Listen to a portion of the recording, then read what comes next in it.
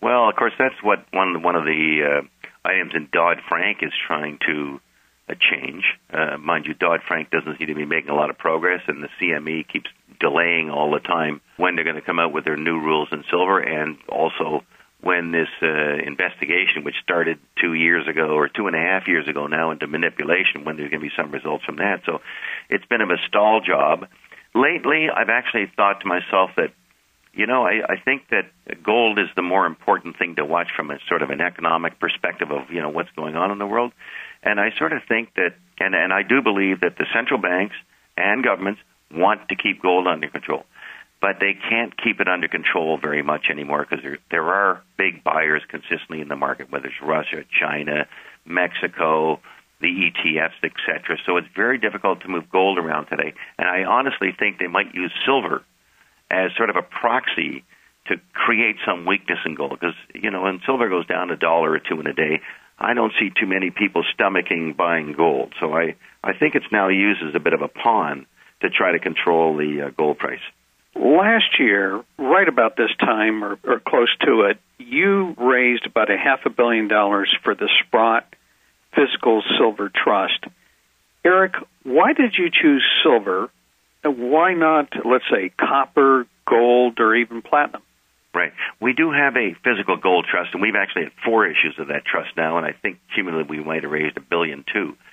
And we did the gold trust first, then we did the silver trust.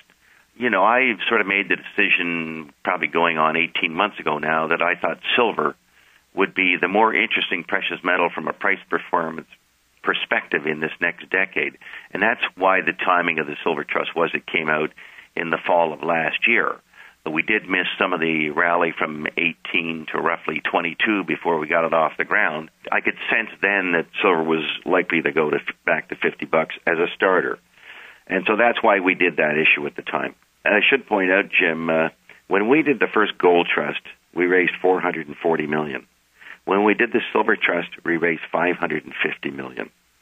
And when the U.S. Mint sells coins, and so far this month, for example, they've sold about $100 million worth of silver coins, and they've sold approximately $55 million worth of gold coins. And I use those as proxies as how people want to invest their money. And you can't invest your money 1-to-1 into gold and silver when the price and have the prices stay at a 40-to-1 ratio. And when the availability of gold in dollars is probably over 100 times more available in dollars than it is in silver. So these are some proxies I use to tell me that, this silver price is very, very likely to go higher. I heard you speak last October, Eric, at the Casey conference, and I think a member of the audience asked you a question. Why you raised money for the Silver Trust, why didn't you raise that money and put it into, let's say, silver equities? Right. And I think, as I recall, if I recall correctly, you stated that if you were to raise that kind of money and put it into silver equities, it would be you would have a hard time finding enough silver equities to put that money to work in. Yeah. Well, for us, I would, because, of course, our style is to buy small to mid-cap stocks. And I, at the time, was trying to buy silver stocks for our own existing hedge funds and mutual funds.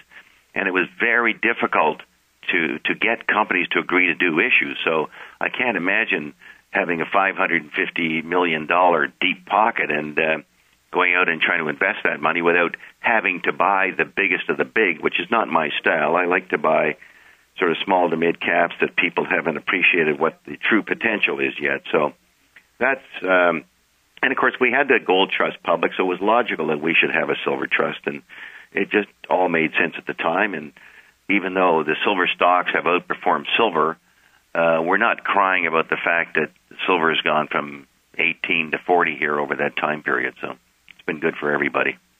Over the last couple of years, you've seen the price of bullion, whether it's gold or silver, outperform the equities. In your opinion, what accounts for that outperformance?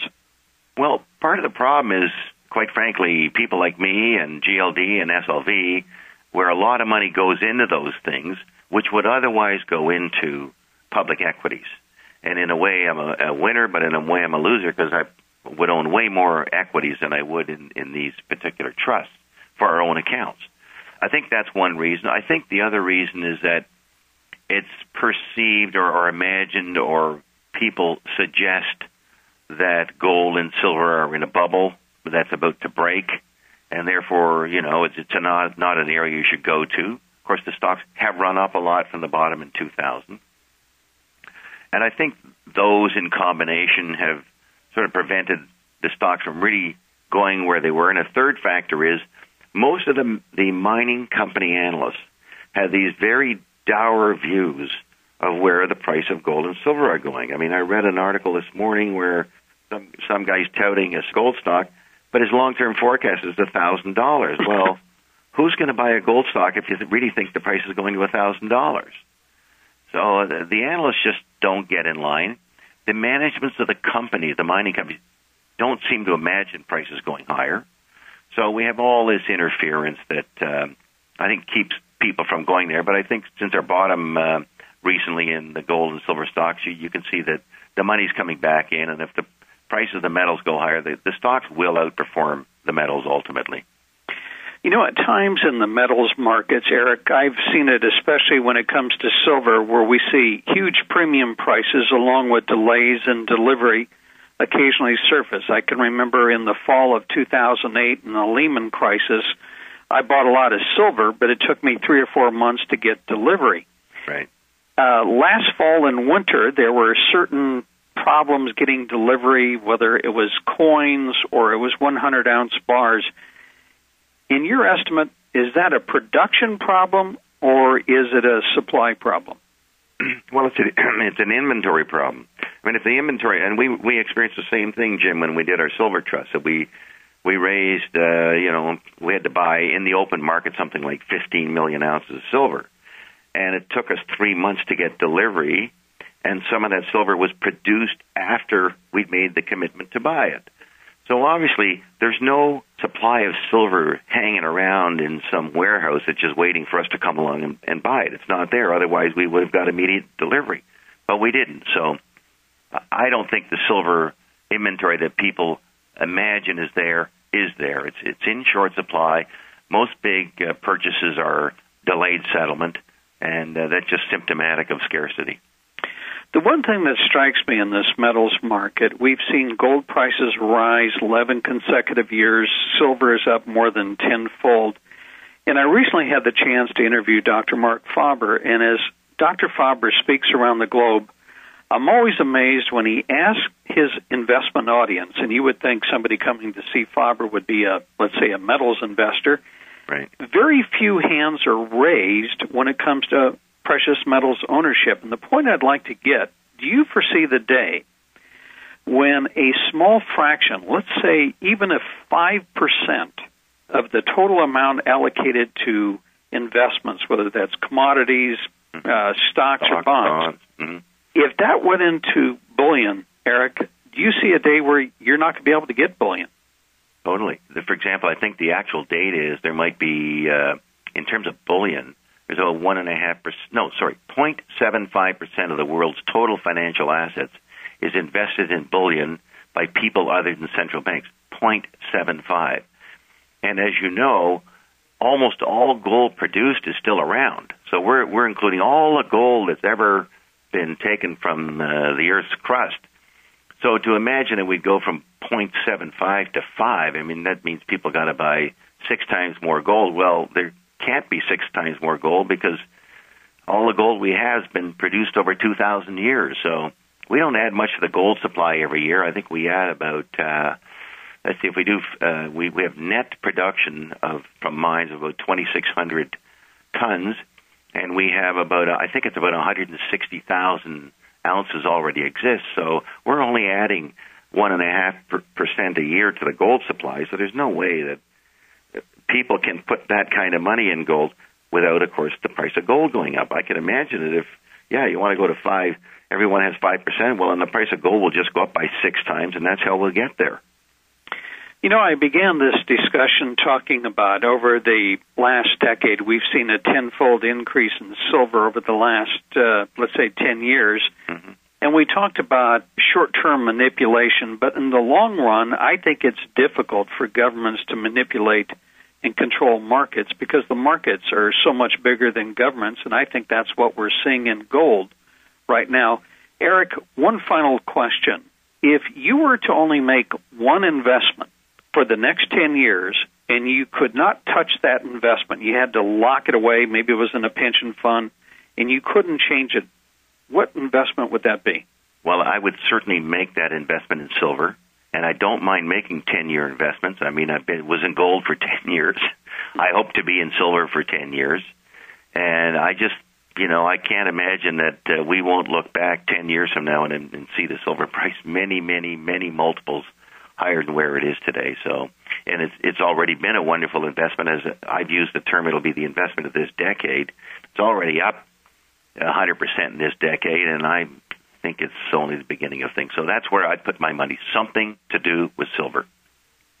Well, all right. I'd like to thank you, Eric, for joining us on the Financial Sense News Hour. We've been speaking with Eric Sprott. He's head of Sprott Asset Management. If you'd like to find out more about Eric's company, you can go to Sprott.com. Eric, I want to thank you for joining us on the program. Jim, always a pleasure. All the best to you and your listeners.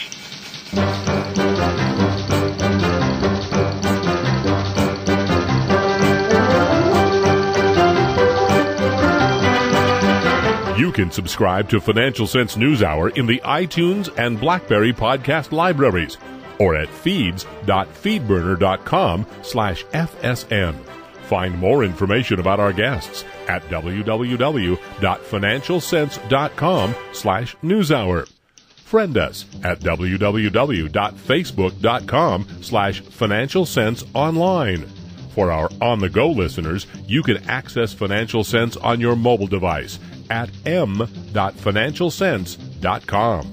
The Financial Sense News Hour is for informational and educational purposes only and should not be considered as a solicitation or offer to purchase or sell any securities. The investments, investment strategies, and investment philosophies discussed or presented on the News Hour each involve their own unique risk factors, which are not discussed on the show. Responses to listener inquiries are based on the personal opinions of James Poplava and do not take into account listeners' suitability, objectives, or risk tolerance. Financial Sense News Hour and its parent company shall not be liable for any financial losses that result from investing in any companies profiled on or advertising with Financial Sense, or arising out of the use of any material on the News Hour. Be advised that you invest at your own risk.